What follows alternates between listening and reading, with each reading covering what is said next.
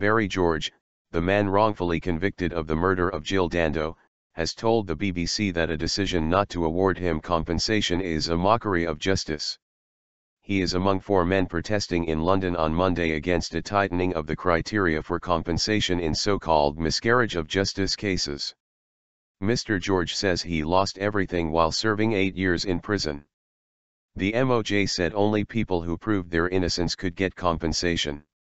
Mr. George was convicted of murdering Jill Dando in 2001 but was acquitted of the killing at a retrial in 2008 after doubt was cast on the reliability of gunshot residue evidence.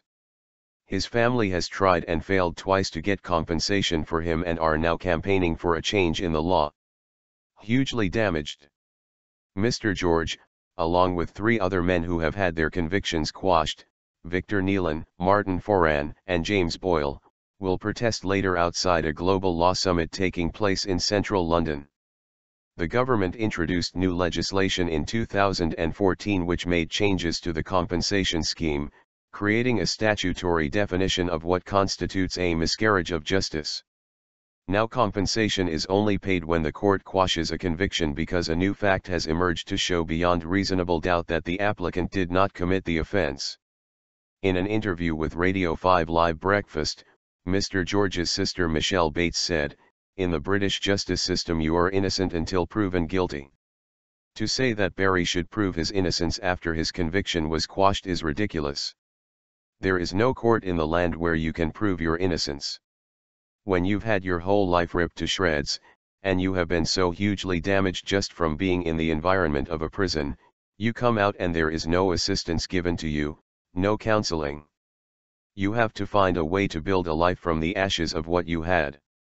Mr. George described being harassed and hounded by the police and media since his release from prison. "Not one police officer has come to my knowledge to my family or my legal team and said, 'We're sorry, there was a tragic mistake, we pursued the wrong person,'" he said. He said that while he was in prison all his possessions were taken from his flat and nothing was ever returned. He said, "I've never received a penny, absolutely nothing. If they're not going to pay you compensation for the many years they take from you, what does that say for the criminal justice system? It makes a mockery of justice."